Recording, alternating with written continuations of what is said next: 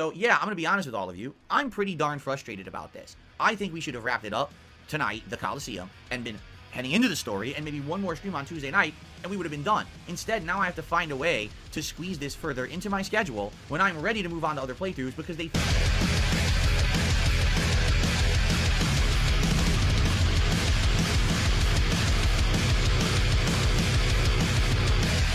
Oh man, we are back, ladies and gentlemen, back in the saddle once again, riding into town as the commentary cowboys, the Knights of Armageddon, if you will. That makes absolutely no sense, ladies and gentlemen. But today we got DSP. He's complaining about video games being too darn hard and throwing an absolute monkey wrench into his fluctuating schedule of a stream he likes to call a community.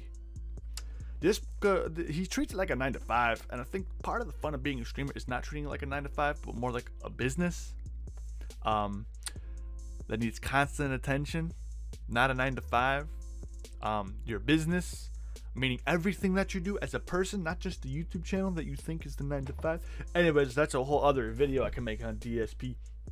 This motherfucker is out here complaining like, the Dragon Gaiden game is super duper hard. I went and got leveled up, and then they came back. Dude, I'm like 5 deep right now. I want to be real. He went and got leveled up, came back to the dungeon. There's 3 hours of gameplay in like a Dragon Gaiden game thing. The Yakuza. I don't, if you watch his streams, you know what I'm talking about.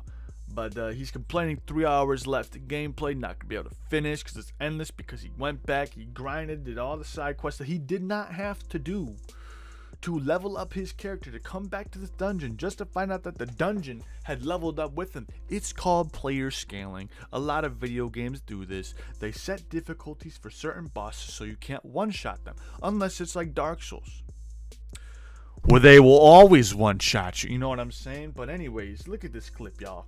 As they get higher level and they don't attack as much, meaning you have to do all the work yourself, or the game actually scales health and damage output and difficulty based on how your character's levels, which is bullshit. It should never do that. The whole point of a Coliseum challenge like this is that you're supposed to be able to grind your way to victory. That's the point of it. Not, oh, grind your way to victory, but it's still hard, just as hard, if not harder than before, because we raised everyone else's level around you. Like, imagine if you're in an RPG and you're in the final dungeon, and the enemies seem too strong. So you leave the dungeon, you grind for 5 hours, you come back, all the enemies have leveled up just as much as you did, so they're still too hard to beat. You can't beat the game. Why would it do that? I don't know. So we're at the end of the night, and I'm frustrated, and this sucks because I'm looking for a late night chill stream, and I'm like pissed at the end of the stream. I'm like, why did they do this? We're at the end. This is the end. There's nothing else to do besides this final fight and the final 4 Kings fights. I need to be able to win these to do the final mission, and then we can beat the game, do the story, finish the game. So... for as well as I did with RoboCop today and finished it early, now this Like a Dragon Gaiden playthrough is extended and not ending and going on endlessly. From what my wife told me, there's around 3 hours left of story in the game. So I can't even beat this game on a night stream. Even if I wanted to, we're not able to. Okay? So yeah, I'm going to be honest with all of you. I'm pretty darn frustrated about this. I think we should have wrapped it up tonight, the Coliseum, and been heading into the story and maybe one more stream on Tuesday night, and we would have been done. Instead, now I have to find a way to squeeze this further into my schedule when I'm ready to move on to other playthroughs because they fucked up the Coliseum. I mean, that's pretty bad. The thing is, the rest of the game has been great. I didn't even have a complaint until tonight. I thought the game was outstanding. They really didn't know what they were doing with this Coliseum. It's like they wanted to make it tedious and annoying rather than fun. They really didn't know what they were doing with the Coliseum, Phil? Are you sure about that? Because they seem to know everything about the other game because it was such a good game. In your words, it was a great game. But they messed up with the Coliseum. I think the Coliseum, the Roman gladiators, if you will, the greatest warriors in the world, are at the Coliseum fighting it out. So wouldn't you have to be the greatest warrior in the world to beat the warriors in the Coliseum? I'm just making shit up in my head, you know what I'm saying? But dude, come on, that's a cop out. Anyways, to the night stream. Here we go again, because I was expecting that tonight's Like a Dragon Gaiden stream was going to be a relaxing stream with a lot of interaction with the audience, and it was going to be the polar opposite of last night where I got so frustrated at playing Street Fighter. Now, don't get me wrong. There was a lot of interaction with the audience. There was good conversation. There was actually good engagement and support. But tonight, my goal was to complete the Coliseum missions and take out the 4 Kings, who are this optional boss series of fights. That's the final major side mission of the game. After you're done with that, there's literally nothing major left in the game but the story, and maybe like there's one other side mission to trade in some earrings or something. So we're like at the very end of the game. Like, I want to finish this Coliseum stuff. And tonight started off good. Basically what we did, we grinded a few times and got our guys leveled up and then started doing the first mission. It was a one-on-one fight with one of the 4 Kings, and I beat him pretty easily. It wasn't challenging. I was like, oh, good. So then we go to the next one. The next one's a team battle, where it's 3 of the 4 kings and a bunch of minions. We go to do it, so we kill all the minions, but my team literally can't put a dent into the 4 kings characters. Like, their health is just not going down, and I'm like, am I doing something wrong? Like, I don't get it. And I realized, you know, maybe what they're actually expecting you to do is to finish up with the actual regular team battles. They call them Hell Team Rumbles. At the platinum level, beat all those first, level all your guys up to maximum level, which is level 20 in this game is the maximum level for your teammates in the Coliseum. So maybe that's what they want you to do, then go back and finish the 4 Kings fights. And I'm like, you know, I'm not opposed to that. If I do those fights in the Coliseum, you earn a ton of currency. You can use that to level your character up and keep going, so you get benefit. It's not like, oh, you're wasting your time. You're going to get achievement points. You're going to actually get Kiryu completely powered up with damage and HP. So that's exactly what we did. And I got through all of the platinum fights, all 9 of them. There's 10 total. I went 1, 2, 3, 4, 5, 6, 7, 8, 9. Pretty much no problem. And we did have to grind on like stage 4 a bit to get the guys up. We had like, out of the 10 guys on your team, like 7 of them are like level 20 now. So they're maxed. You can't get them any higher. They can't possibly be any stronger. And most of these guys are gold. I have a couple silvers and like 1 bronze, but most of the guys on the team are gold level. They're kicking ass. They're doing real good, right? So I'm like, okay, let's do the final fight for platinum.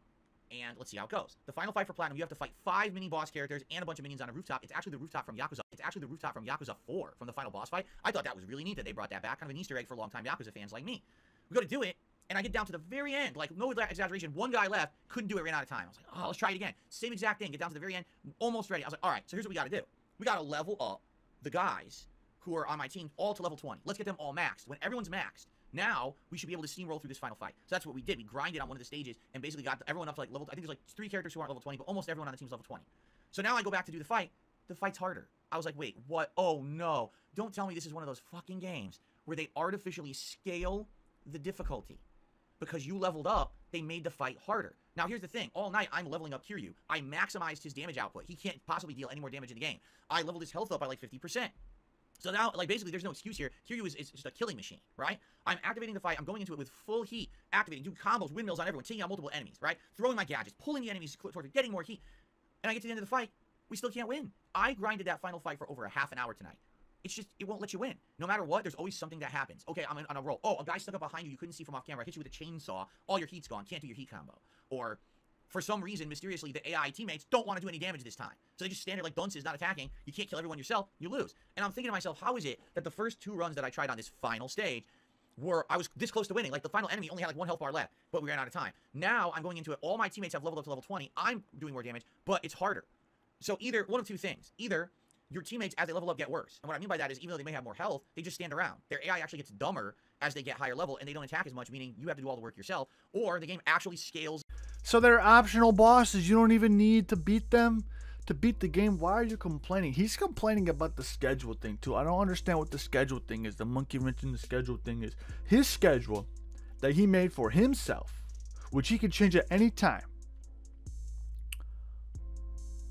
Why put those restrictions on yourself, DSP? DSP's a fucking law cow, bro. He should have been a part of that thing. And then that chill stream thing that he was talking about, there was like nobody donating or something like that. He was getting mad at. On top of that, Phil was also mad about, like, he got $250 just in tips in the day, right? In the day. That's insane. Okay? Right? He's complaining that he didn't get enough support. Bro was lost in the sauce. What a fucking lol cop. Bro, if I saw DSP IRL, I'd probably beat his ass. No cap. Anyways, guys, I'll see you all in the next one. Subscribe if you're new, and I'm out of here.